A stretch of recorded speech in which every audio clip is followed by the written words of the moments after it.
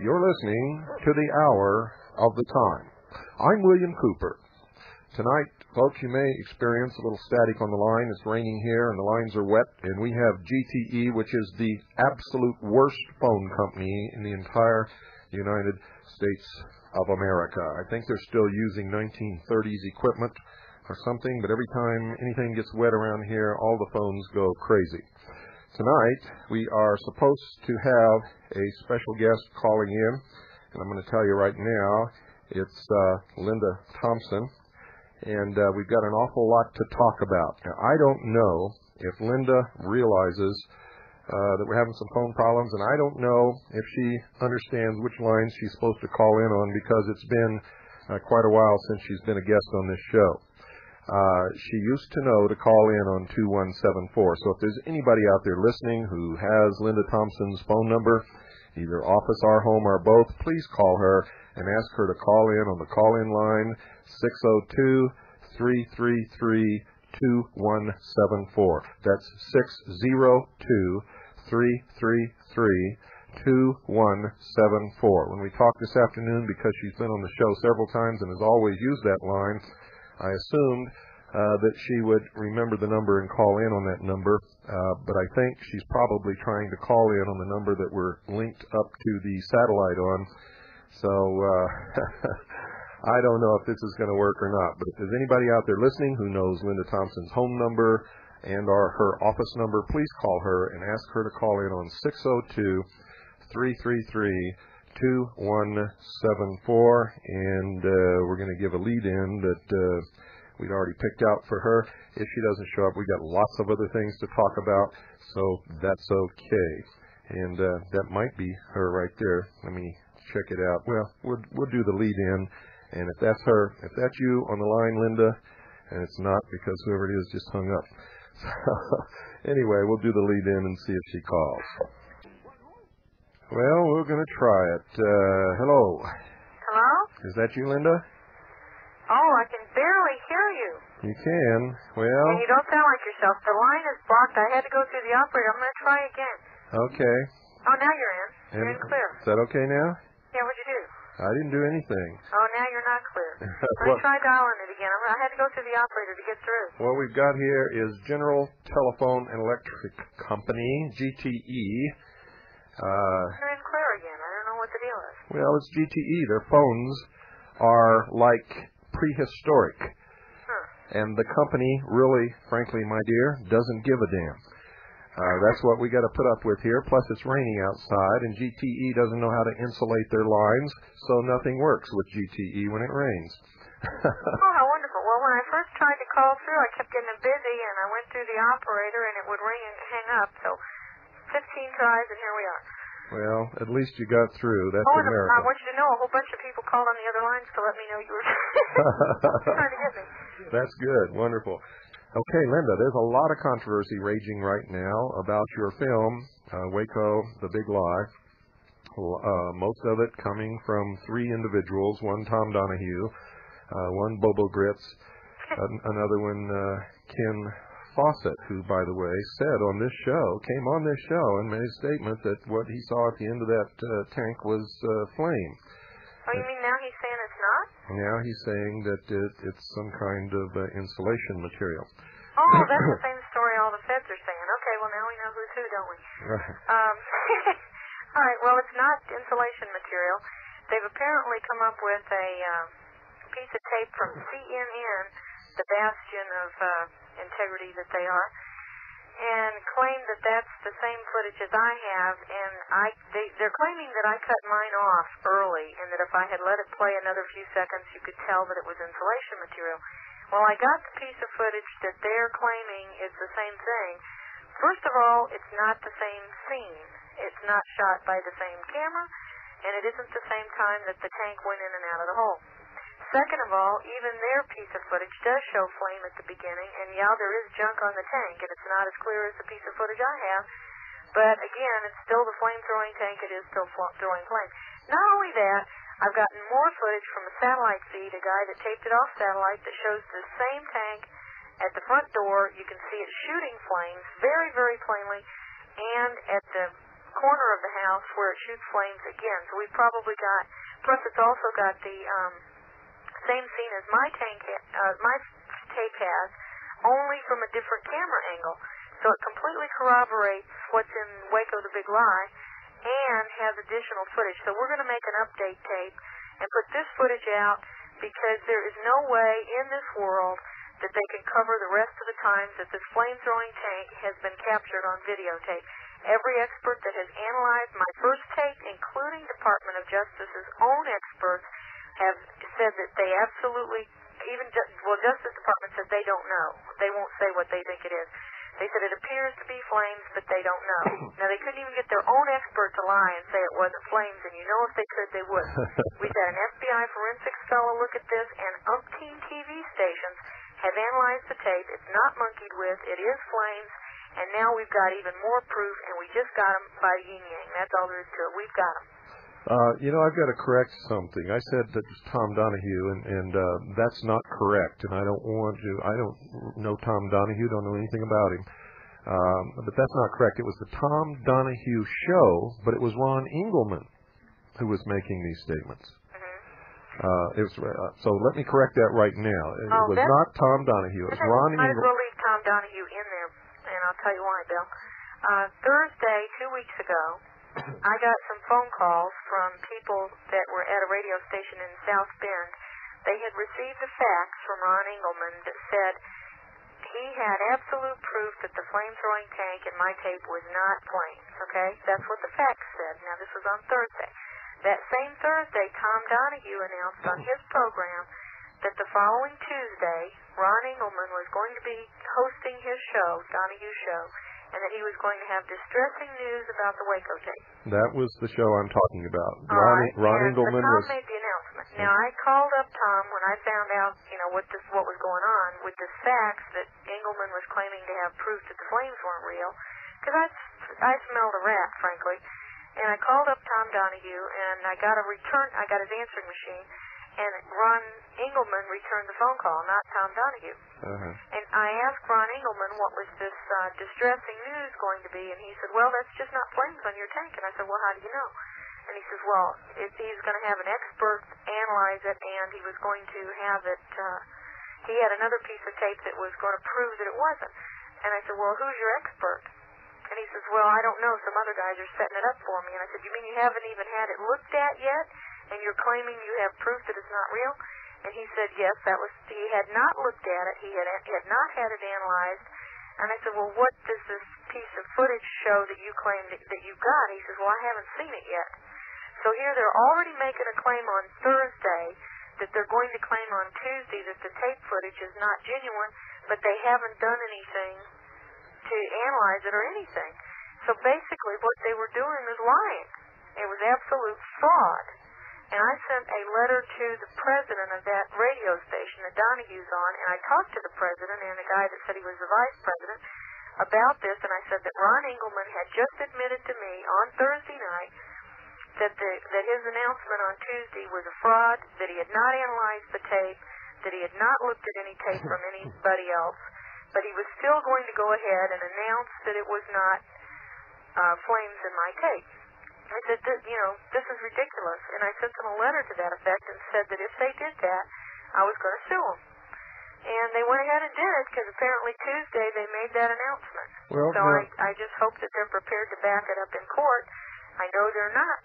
And that's the only option I have left at this point because they did this for publicity, I think. Is the only explanation I could come up with for it. Well, I doubt it. Now we've got additional footage, and it absolutely positively has them locked in.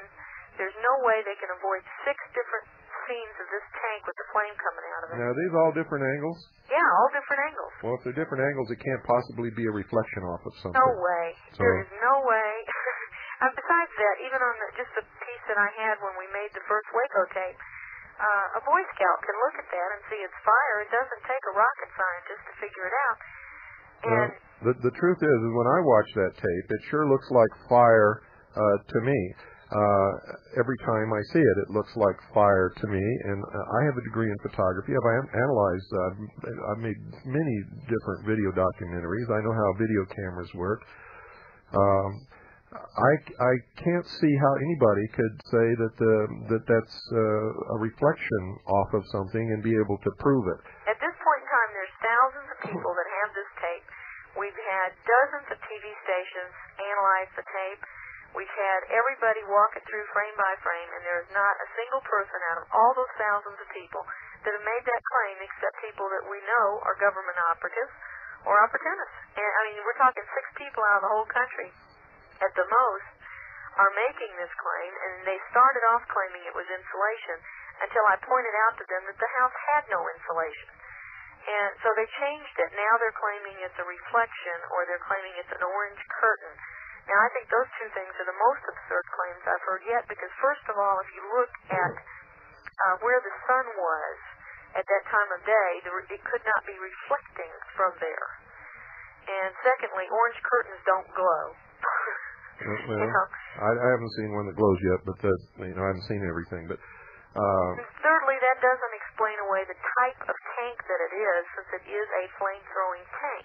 Now, in the Justice Department's report, they claim that they had 2 CEVs, and they call them CEV-1 and CEV-2, and CEV stands for Combat Engineer Vehicle, and that's kind of a generic name for tank. And in the Justice Department report, they said that they had looked at CEV-1 and CEV-2, and neither one of them were equipped to throw flames. That was to explain away my tape. What they don't mention is that on page 59 of the Justice Department report, it says very plainly that CEV-2 broke down and the tank crew went and got another tank. Now, that's what they're trying to do to explain this tank away. But they don't address the fact that the tank that's brought in shoots flames. Yeah, well, a combat engineering vehicle, Linda, is something that looks, it's armored, it's big, it looks like a tank, but it's capable of taking a tank in tow and is supposed to carry the necessary maintenance equipment to be able to fix another armored vehicle. What we see clearly in there is a tank with a turret with a gun barrel on that turret, and the turret is turned around so that the gun barrel is facing toward the rear of the tank, away from the portion of the tank that's actually going into the building. Now, for the last 3 days, I've been watching that tape, and Carolyn can verify this for anybody who wants to know, if you want to call in or something. In fact, she's sitting right here. For the last 3 days, once I begin to hear these things from everybody, I have actually been sitting in front of a TV monitor for over 8 hours each day, including today, studying every single inch of that film. And I discovered something else that I hadn't seen before. As the tank is going into the building, as it pulls out, and you can see the flame on the front of the tank, there are 2 men lying on the roof above. There's 2 guys on the roof, and that's right. I now have the footage for when they get off the roof. And they are wearing black uniforms and hoods. Yep, and one of them has a rifle that you can see. Yeah, now I've never saw it before because I was always looking at the front of the tank for the flames. I never even looked up there. And we thought it was one guy and a hole in the roof, but once we got some stills made of this thing, the silhouettes of the guys' heads turn up perfectly, so we keep looking, and now I've found footage that's continuous footage in places that we didn't have it before, because the problem with this thing is they were not broadcasting this live like they claimed. They really were on a time delay, and different stations cut out different pieces. So you have to go and find as many pieces of the tape as you can from all these different sources to find a continuous segment of footage for any one scene. And so now we've found where you've seen on my tape where the one guy jumps off the roof and walks off. He's one of those 2 guys. And then the other guy jumps off just before he does. He's over in the corner. When that guy's up on the roof and jumps off, the other guy is over on the very corner and jumps off. And there was a tank that had come up to both of them just before that. And we've got the footage. I'll put that in the update tape because you can see them both on the roof later as the tank comes up to them. And I think that tank lets somebody else out. We've got more footage that shows agents in and out of this house. We've got a piece of footage that shows the tank spearing somebody. and dragging them out through the wall, speared on the tank. Whoa, wait a minute. It's gory. Wait, back up a little bit. Let's say this again, Linda. All right, the tank that knocked the corner of the house off, which I think most people got to see that part of the tank knocking this right-hand corner of the house off. If you're looking at the front door, the right-hand corner of the house has got a big chunk out of it, and you saw the tank do that.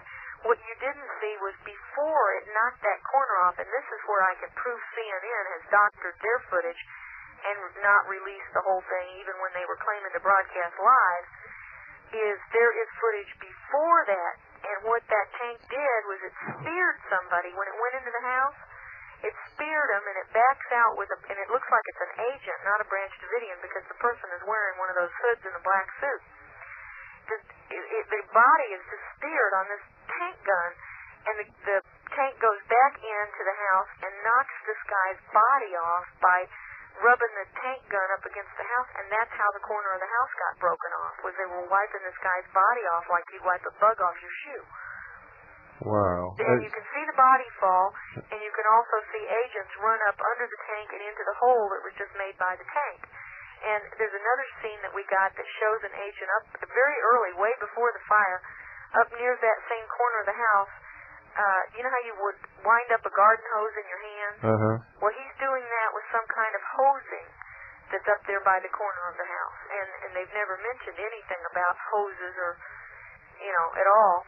Hoses? Yeah, some kind of hose. And he's not at all afraid of being shot. And this is very early, way before the fire. Yeah. How do you know it's not an electrical cord or something? Well, it could be. What he's doing is going through the gestures of, just like when you wind up your garden hose, he's standing there doing that with something. Or a data cord. Yeah, it could be anything. But it's some kind of a hose or a cord or whatever that he's wrapping up. And the other thing is, this camera angle that this guy had, it's a satellite feed, and it's over kind of towards the, let's see. I haven't seen any of this footage that you're talking about. Oh, you haven't seen it, and I'll be glad to I'm going to make an update tape with it. At the south end of the house, where the underground tunnel was, there's footage from that I had never seen, and there's these orange blobs, or they look like body bags is what they look like. You know how they covered these people in these yellowish orange things when they were taking the bodies out? Yeah. These things are all over the place at the back side of the house, and I had never seen those before, because you never get that camera angle. We don't know what they are, but you can see several of them. Well, we had reports from, not reports. We had one report from someone who claims that he was hiding in the brush and woods back there and watching the back of the house, and he said that Branch Davidians ran out of the back of the house, and as they ran out, they were shot and killed as they were trying to escape out the back, of course, where there were no TV cameras. Now, I've never talked about this because we could never verify it, and I'm going to tell you right now, folks, if you're listening, this is unverified. We do not count as legitimate information from one source. Well, I'll tell you what might back that source up a little bit is there was a barn behind the house, and I have pictures of this, and one of my pictures is in the Jubilee this month, of the barn that the FBI hostage rescue team had set up. They had sandbags all inside this barn, and they punched holes in the wall for the snipers to shoot out of. And that was behind the house, and I got pictures of that. So they definitely did have snipers back there that could shoot at anybody that came out. And another thing that, you can see this on my tape, and I didn't know it, somebody just pointed it out to me the other day. There's a scene where when the lady is saying they were not knocking small holes to inject tear gas, they were destroying the end of the house. The camera pans then, and you can see just before the camera stops on the crushed end of the house, look at the back end there. The whole gymnasium is gone. It has been totally destroyed, and that is the garbage that you're seeing all piled up there before the camera stops. If you look at some of the earlier scenes and compare it, they completely obliterated already that back end of the house. And I never realized that, but until somebody pointed it out to me. Everybody that watches the tape footage sees more things. And Well, I've seen a lot more that I haven't even talked about yet. I spent 3 days, 8 hours a day in front of this monitor watching every single inch of what that. I've been doing for months. And you see, you're just looking at a few little snippets, and you're seeing, probably hundreds of things that are important. Picture having several hundred hours of this footage, and all of it has something. And you realize not one of these so-called independent investigators has asked to see any of this footage.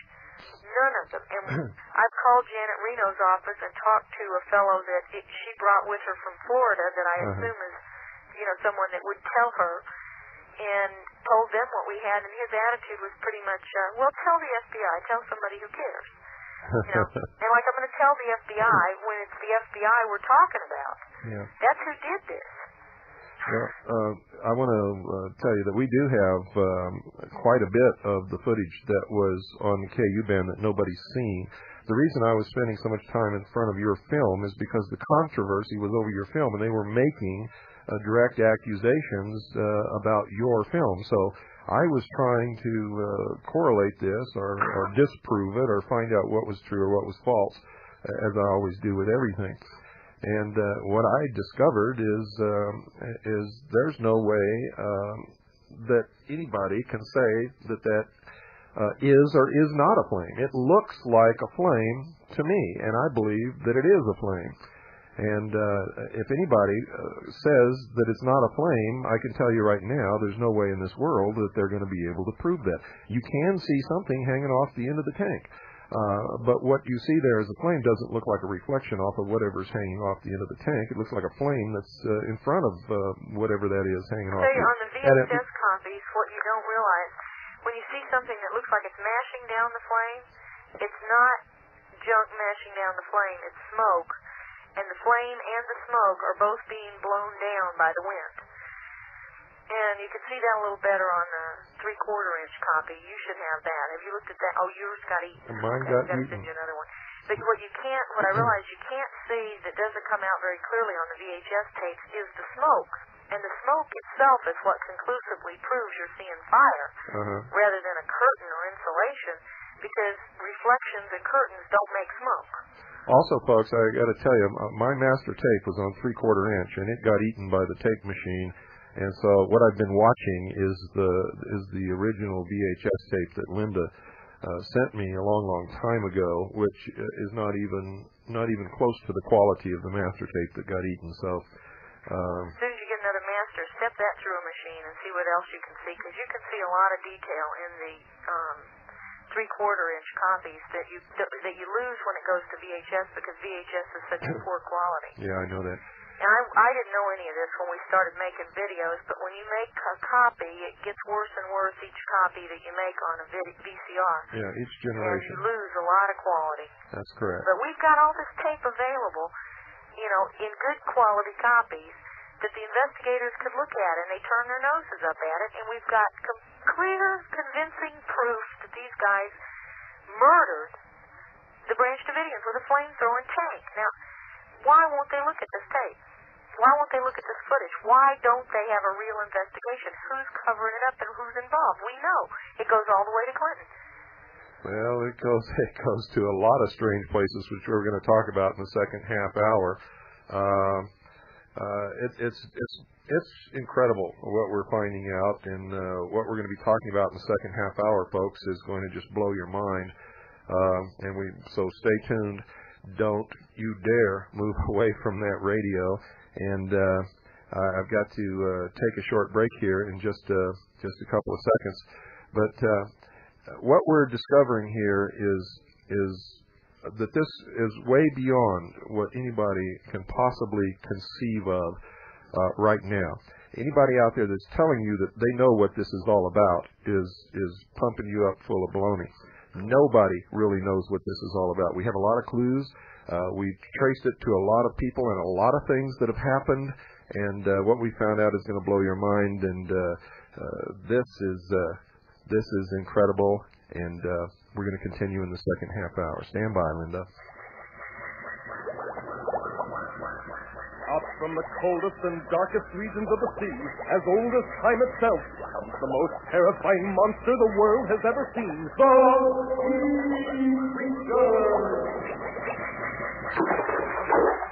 Slithering over the face of the earth came a monster from beyond the stars, inhuman, indestructible. Life on this planet was doomed when it conquered the world! These will be the strangest, most terrifying motion pictures you have ever seen. You will see monsters from a nightmare. The most horrifying creatures that ever made you wake up screaming. The She-Creature! And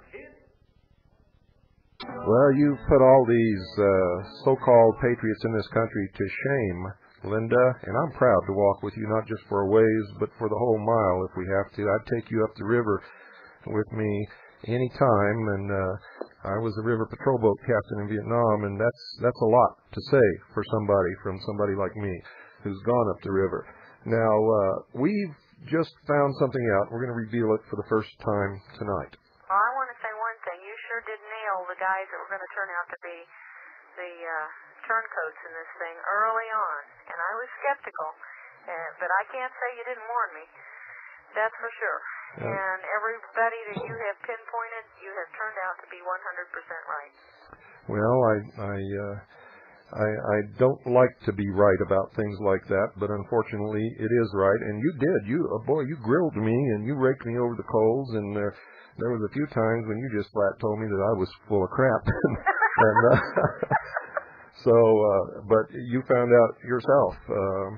But let me break this story right now, because the Kaji people have been going full-blown into this. We have investigators all over the country looking into Waco. We had people on site when Waco was happening, as you all know, all of you who listen to this show all the time.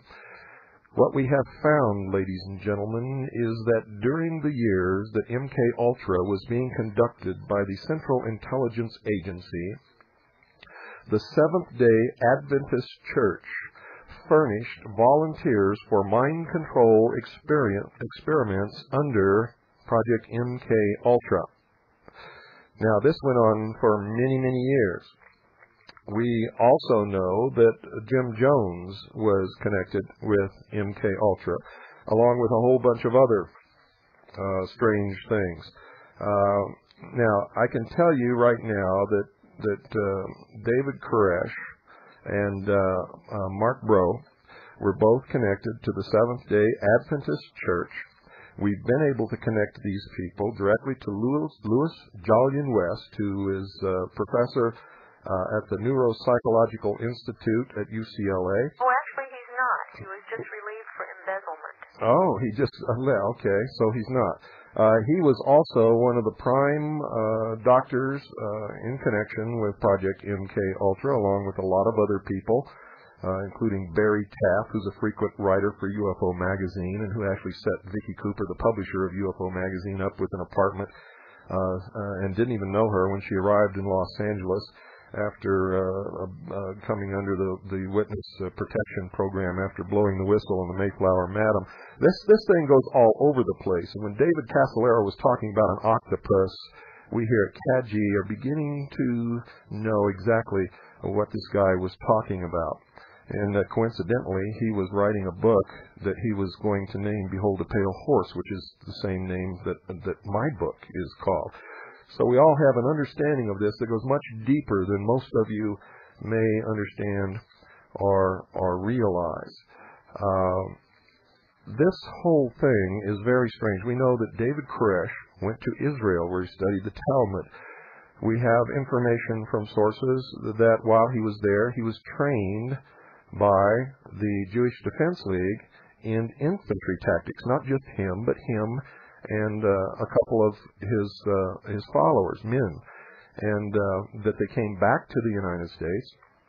And so this is not just about some little drug lab that used to be on the property that the Branch Davidians occupied, although it may have something to do with the ultimate outcome.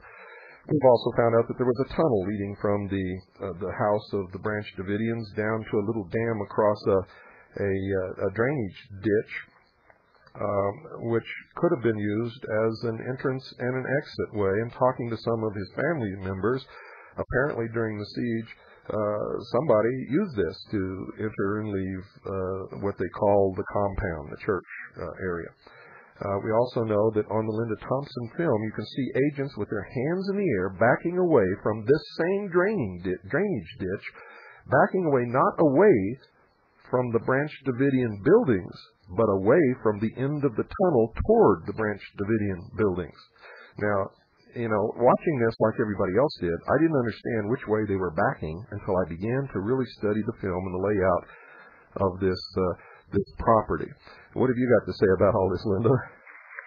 Well, it gets curiouser and curiouser and deeper. We've got the connections that you just pointed out to the MKUltra project, and I was working on that from a completely different perspective and pretty much came up with all the same things you came up with.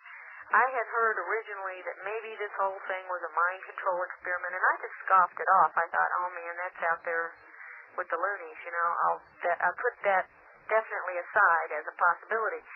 And in checking this out, it all returns to that probability now rather than impossibility, because this Louis Jolyon West was and is an experimenter for the CIA. He's written 12 different papers that I've found so far on brainwashing, mind control, and cults. And he has experimented with implants into people's brains, LSD and hypnosis, brainwashing techniques, and being able to manipulate people through different types of sound waves and microwaves that can be pinpointed to portions of the brain to make you respond in a specific way, passively or actively, for instance. And he was one of the consulting experts during the Branch Davidian siege. Yeah, that's just the very fact that he was even around makes me wonder why. Really? Why was he around? And then why did we have a British spy plane brought in? Why was there this international involvement? Why do we have the guy who was the so-called detective following them around for 2.5 years? Why was he hired by the law firm that represents the Mossad? And why was Cult Awareness Network involved in this and using as their experts people such as Louis Jolyon West? He's called Jolly West.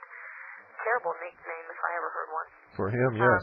The great mind control experimenter.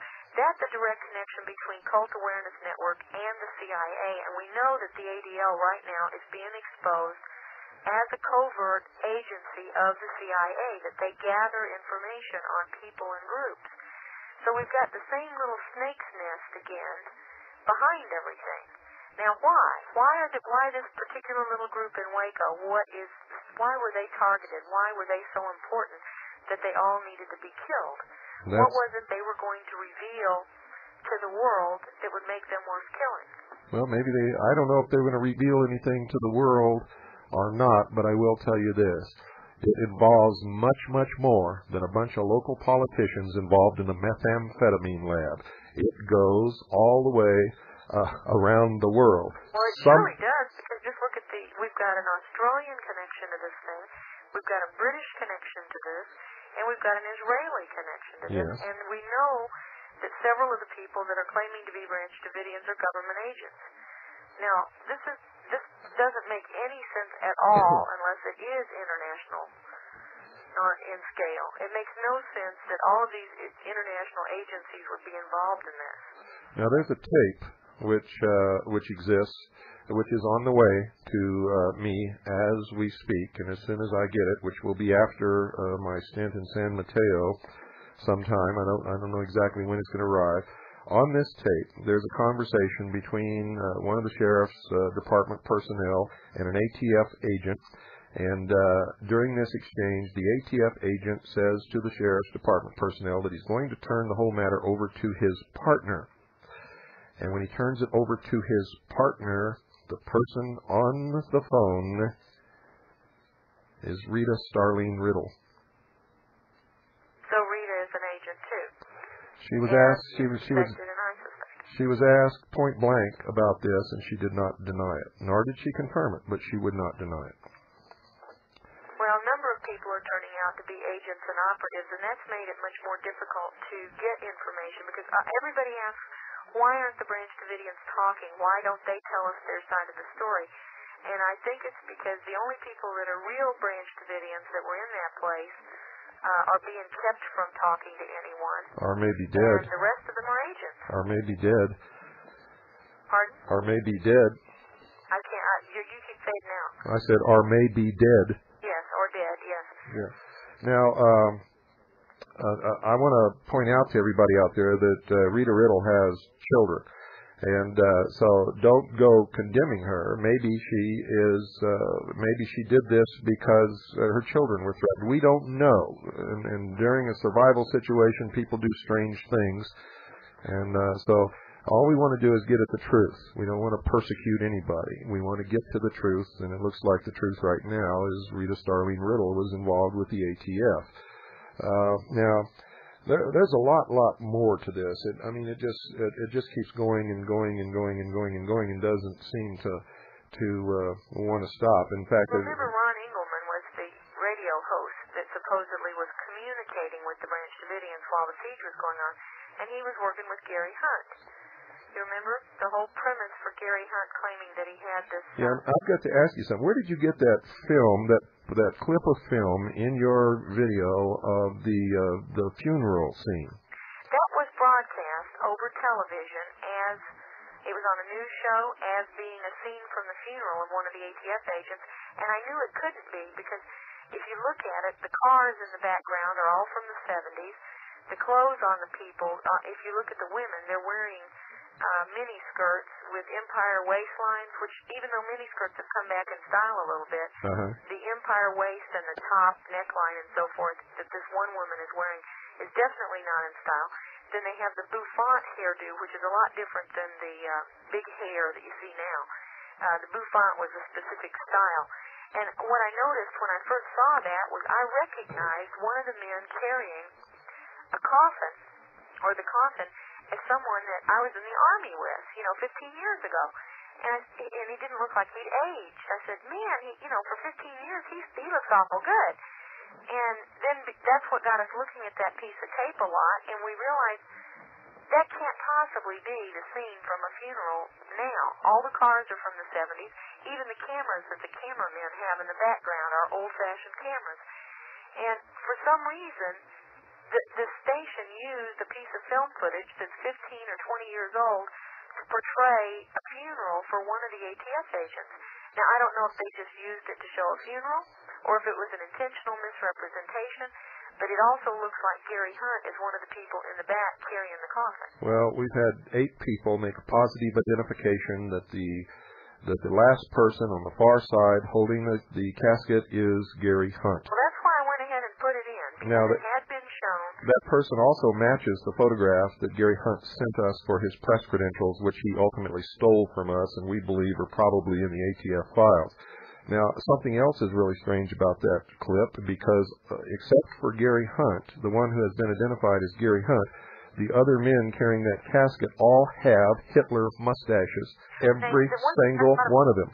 One thing I thought about that, though, is they could be military mustaches because they have to cut their mustaches off right at the top of the lip and at the outside edges of the lip. No, that's the exact same mustache that Hitler wore, and it doesn't look like real hair. It looks like it's been drawn in like with a mascara picture right under their nose to make them all look like Nazis. And if you took that directly off of a television broadcast, then somebody's really playing with our minds. Really? I mean, I'll have to go back and look at that. Oh, I've studied it for 3 days. You go back and look at it. All you people out there who have the Waco the Big Lie, go back and start looking at that film with a fine-tooth comb, and you're going to see things that you... I know that I put that film footage in because it was so bizarre to me. I recognized one of the guys, from 15 years ago, and then recognized Hunt, too, because, of course, I've seen Hunt, and I didn't want to claim it was Hunt, without having anybody else authenticate that for me, but it sure looked like Hunt to me. It looks exactly like the photographs he sent us for his press credentials. We've had CAGI members show the video to people who know Gary Hunt, and 8 different people have positively identified that man as Gary Hunt. Well, while we're on the air, if anyone has ever seen Ron Engelman and Gary Hunt at the same time, I I'd like to know that, too, because the one piece of film I have that shows somebody that's supposed to be Ron Engelman looks an awful lot like Hunt, too. So I don't know. Well, I want y'all to understand that I don't have anything bad to say about Ron Engelman. I know Linda doesn't either. And all during the Waco siege, Ron Engelman was on the radio trying to tell the world what was happening. But there's some strange things going on. And why would Ron Engelman say he had proof and then admit to me that he had not had the film analyzed and admit to me that he had never seen this other piece of tape footage and that he didn't have any proof at all, and yet he was announcing already that he was going to go on the radio and say that he did? That's very, very strange. It is strange, but it's not something you can condemn somebody for. Maybe some of his friends or maybe somebody that he respected talked him into believing it without seeing it, which nobody should ever do. But we don't know. We just don't know. It is strange, like you say. Well, I do know another thing, that they both, Tom Donahue and Ron Engelman, were angry that you and I had identified gov't as being the turncoat that he is. And I know that was one of the things that precipitated what they were doing, because they were mad at me for saying that. Because gov't attacked me. And the things that he used to attack me were blatant lies, most of them. Yeah, absolutely. Because, for instance, he initially claimed I had no military experience, and then he claimed to correct this in his last newsletter by saying, well, I had high school ROTC. Well, I didn't have high school ROTC. I've never been in ROTC at all. I was active Army from 1974 to 1978. I was assistant to the commanding general of Allied Forces Central Europe, and I revised the NATO War Plans manuals, and I had a cosmic top secret atomo clearance, and after that I was in the reserves until 1987. So I think I have more than little high school ROTC. And as a fact of the matter is, before he put that out, I had called him on the phone, giving him the benefit of the doubt, thinking that he was simply mistaken in the information that he'd been given. I told him the correct information. He agreed with me that he was not going to continue that, and yet he turned right around and he did it again. And he also made the same claim that the flames on the tank are insulation, and he also claimed that there's no reason for concern about these black helicopters or the UN troop movements in this country. And I think there's a great deal of concern. The black helicopters at this point have been photographed by people all over the country. It's not isolated. We've actually located several places where these things are parked. I was just in Milwaukee this past weekend.